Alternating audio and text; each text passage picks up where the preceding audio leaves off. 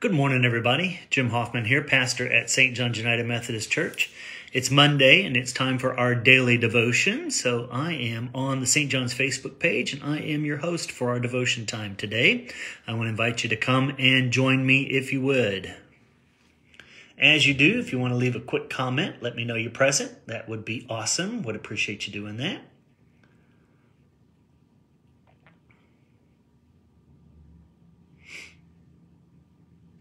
I'm just going to pause here and watch and wait for a moment. Hi, Linda. Good morning to you. Hi, Barbara. Good morning to you. It's a good Monday. It's the Monday after Easter Sunday.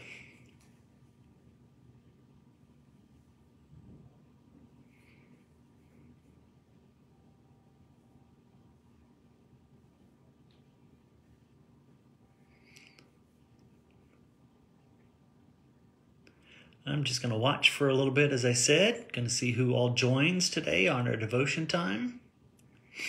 Leave quick comments as you do. Hi, Jack. Good morning to you.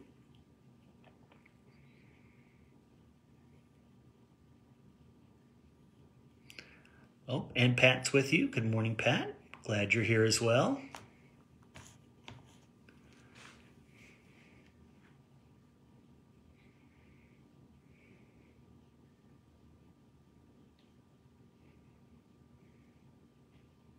Morning, Stacy.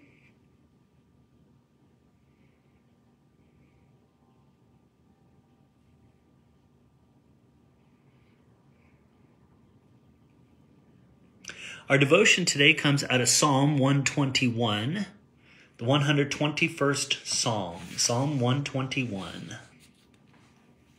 Morning, Bill. Glad you're with us today.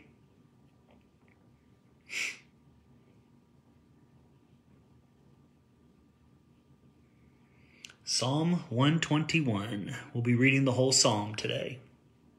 All 8 verses.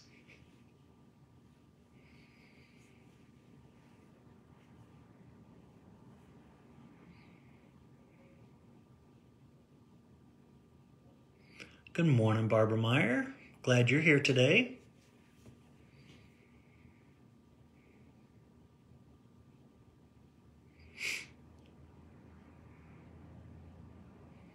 Psalm 121, verses 1 to 8. All right, let's begin with our prayer of illumination, and then we will get started with our devotion. O God, by your spoken word, you created everything that is. By your incarnate word, you redeemed us. By your comforting word, you are with us still. Prepare us now to hear your word to us this day. Amen. Psalm 121, verses 1 to 8. A song of ascents. I lift my eyes up to the hills. From where does my help come? My help comes from the Lord who made heaven and earth. He will not let your foot be moved. He who keeps you will not slumber. Behold, he who keeps Israel will neither slumber nor sleep. For the Lord is your keeper. The Lord is your shade on your right hand.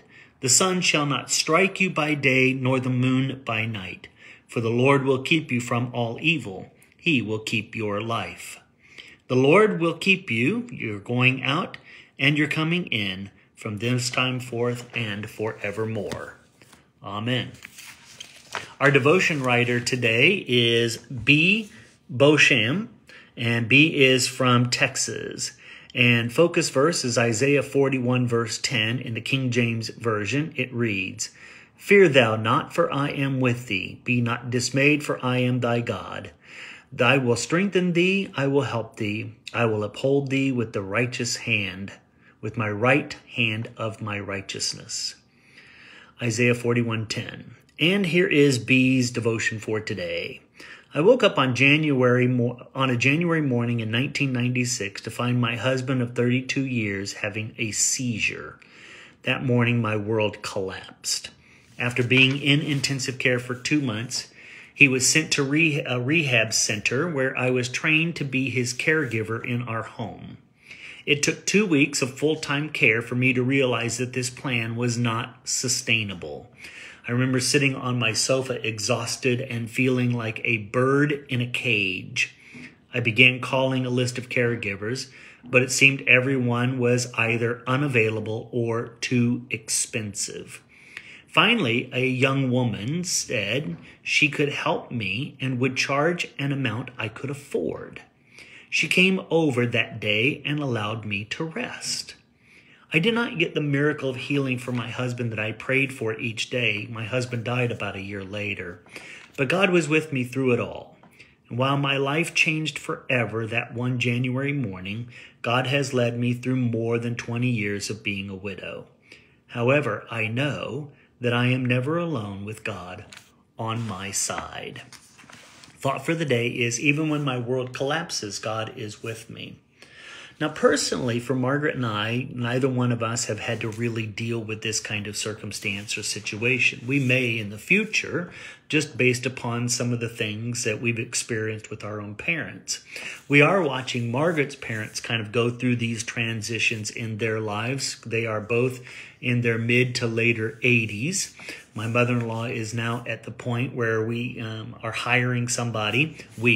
My father-in-law is hiring somebody to come in 1 or 2 days a week to spend a few hours with her, just helping her do some different things because she's having trouble walking and things like that. They think she might have some early onset signs of Parkinson's and things like that. So as soon as we get through those kinds of things, we'll figure out what's next. But at the moment, she has some help that's coming in a couple of days a week. It gives my father-in-law a chance to be able to move around and do some different things, and for him to be able to go and do some chores or different stuff like that, meet some of their needs outside of the home. My dad was my mom's caregiver for a long time, had to do everything pretty much for her as well. But the interesting thing is both of them have communities of faith that they go to. My father-in-law has the Catholic Church that he attends in Lee Summit, Our Lady of the Presentation. My dad goes to Manna Fellowship.